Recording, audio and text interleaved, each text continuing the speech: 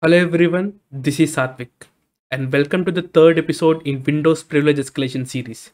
And in this video, I'm going to show you how you can exploit Windows services, and more specifically, we'll be exploiting some insecure service permissions.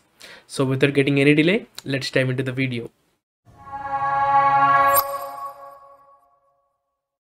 And guys, first of all, really thank you for all your support. If you want to connect to me personally, you can check out my Twitter, LinkedIn, which are the links are in the description below. And if you want to be part of my community, you can check out my Discord server. All the links are in the description below.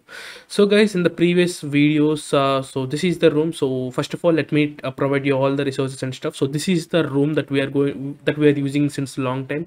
And if you haven't followed this playlist for now, you can go and check it out on my channel, or I'll provide you the link for that.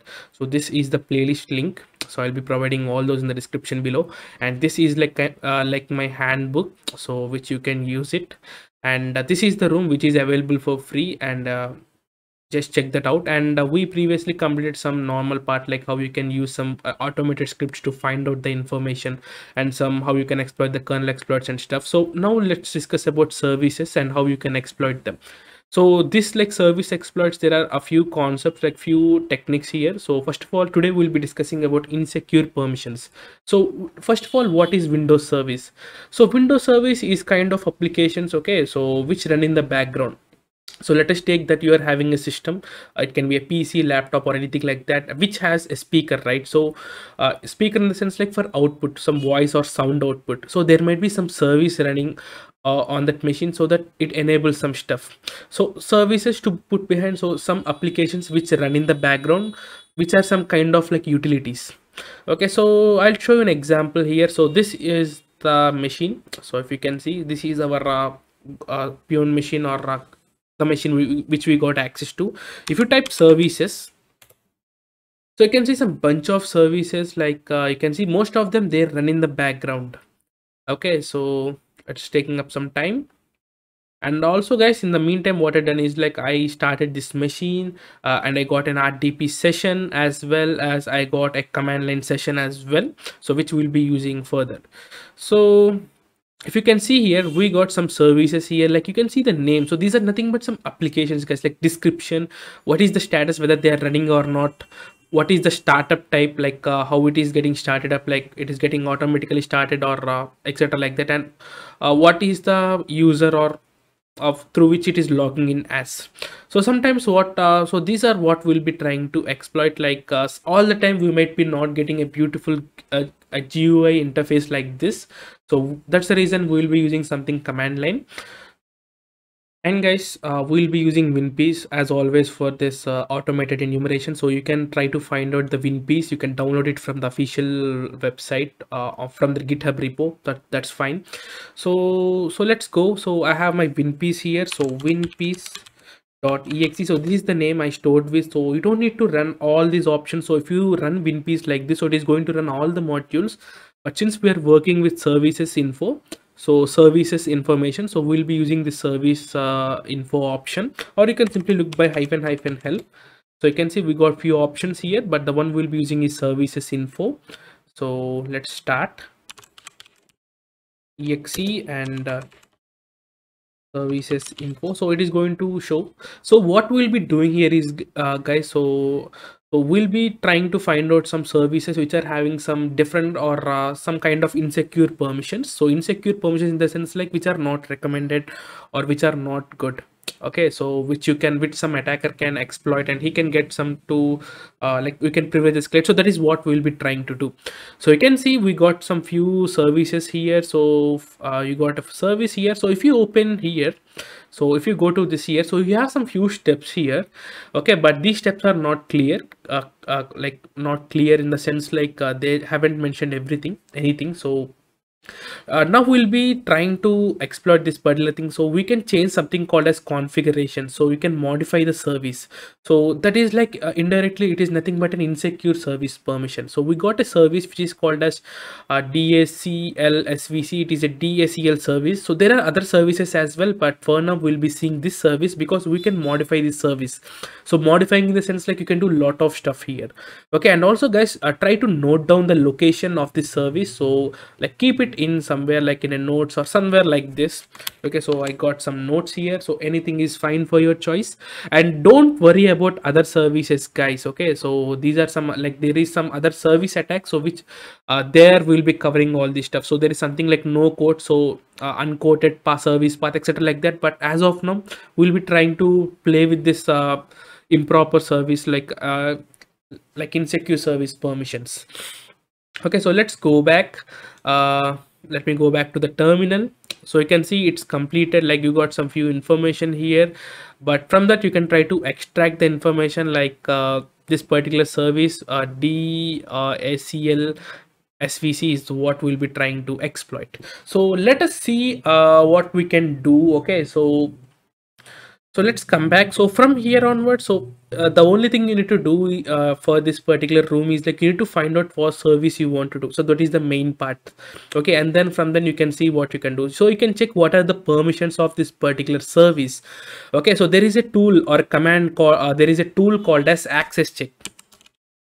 So this is from Windows Suite. So you can see there is a lot of documentation about this tool. So from here you can simply follow this stuff. Okay, so let's run this thing. And also guys, all these this access check and everything are available on this machine. So this machine in the sense like this Windows machine, so it's fine. So let's run this and let's see what we'll be getting. And also guys, I'll try to explain. So let me paste that. You can see what it does is like, so this is nothing but an access check is an application, and hyphen accept EULA is like you are telling to accept this end user license agreement. So whenever you try to install something or whenever you try to run some application, right, you'll be getting some kind of agreement for which you need to agree and you need to go. So there you will be seeing for all the permissions of the current user who is user. Okay, so in this case the username is user only, but in the different cases, like if you take other machines, the username might be different. And these are some few options. If you want to check more about them, so read, write, all these are related to that, you can just go to this particular documentation and you can do check that out. It's fine. Okay, so so then if you run this, what you can see is like we can see some kind of permissions or some kind of permissions for this particular service. Okay, so the one thing which interests us is most is service change config. There is a permission called a service change config. So what you can do is like you can change configuration of this particular service. So how it can go possibly go is like we previously noted down, there is a file called as, there is an executable, right? So as by the end of the day, the Windows services are nothing but an application, an executable somewhere. Okay, so this, what you can do is like you can change configuration of this location. Okay, so this is the binary path, whatever you can call, where it should be executed whenever the service is running. You can try to configure them and you can put some kind of a reverse shell kind of thing and you can get an access. Okay, since these services mostly they run as system, so NT system, so that's the cool thing that you can do. So let's see, let's try to find out more about this particular service. So there is something called as SC. Okay, and QC, so this is a command like this. So we'll be providing the service name DACL SVC. You can see some information here. So we got some information like what is the type it is running, what is the start type, the control, okay, some etc stuff like that. Okay, so you can see that there is a binary path here.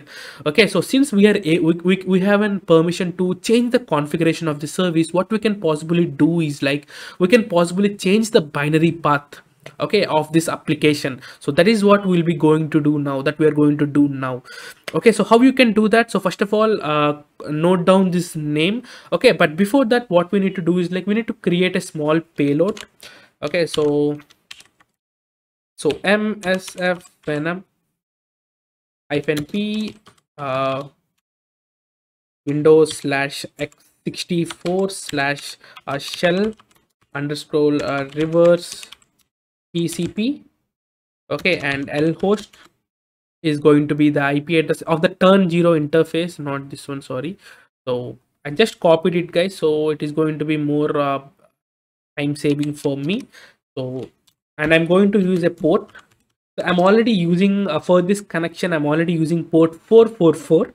So I'm using some different port like 45. Okay, something like that. And the format is going to be an executable format, and I'm going to name this as the reverse and the port number I like naming it like this, so it will be easier for me so when I access it in the future.